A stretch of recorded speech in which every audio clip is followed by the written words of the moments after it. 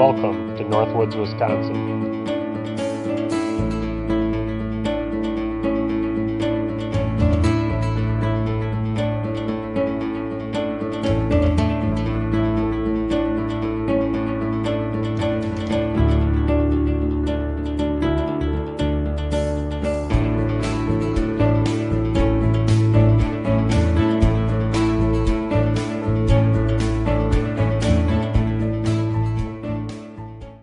How's it going, everyone? Welcome back with another video. I want to show you guys my new turkey fryer I just bought yesterday. My old one was getting a little old and worn out. I cooked a lot of turkeys in that thing, so I bought this new one. Check it out. So this is the new one here. I have it hooked up to a 20-pound propane cylinder here already. I have lit it. This is the pot that goes with it, which I really like because it's got the spout there on the bottom. Normally you gotta wait forever until it hits a certain temperature and pour it back into the containers. And now I can just, I don't know how hot the plastic containers will handle, but I won't have to wait as long. I can just turn this open here and pour it right out. So I think that'll work nice. I'm pretty excited about that, but the problem with this thing is they don't tell you this stuff before you buy it.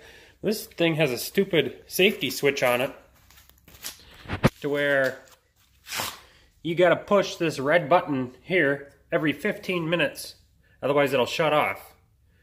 And that's ridiculous. I mean, I get the whole safety aspect of it, but it's gonna take like 45 minutes to an hour just to warm up the oil. So I gotta sit out here for like probably 2 hours to cook I think I have like a 12.5-pound turkey I'm gonna deep fry this Thanksgiving. I'm gonna have to sit out here like 2 hours with this thing non-stop hitting that button. So that's pretty ridiculous. If you guys know of a way to where I could bypass that thing, I mean, let me know. I'm no expert on this type of stuff at all, so I have no idea. I gotta put in 2 AAA batteries in it for it to operate. So I got some in there. I have lit it, but yeah, it's got a 15-minute timer. Then once it gets down to 5, the one light there will start flashing. And then when it gets down to 2, it'll start flashing faster, and that's your opportunity to hit that button before it goes out within that 2-minute period. So it's ridiculous. Anyhow, I'm not real happy about that, but I like it otherwise. I'm not going to take it back to the store. Something I'm either going to have to deal with or figure out how to bypass. Anyhow, so I want to show that to you guys. I'm also curious as to if you guys would be interested in watching me live stream me doing the deep frying the turkey on Thanksgiving night. I'm sure you guys will be busy with your families and stuff, but we're having Thanksgiving at my brother's house, which is just across town here.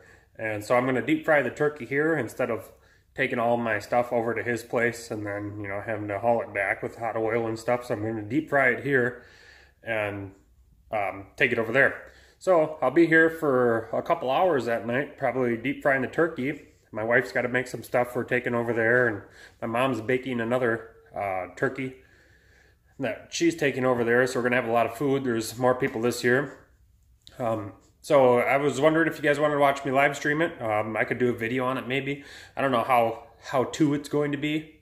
I might have a couple beers or something while I do it. That's not exactly recommended while you're doing this. And I'm probably going to do it in the garage here too, which is also not recommended while you do it. So don't do, as I do. I've done a lot of them, so I know how to be pretty careful with them. But if you're just getting into turkey frying, don't bother doing what I do if I do a video on it. Anyhow, so let me know down below in the comments if you guys want to watch me deep fry the turkey on Thanksgiving. Leave me a like on the video. Subscribe if you haven't already, and we'll see you next time.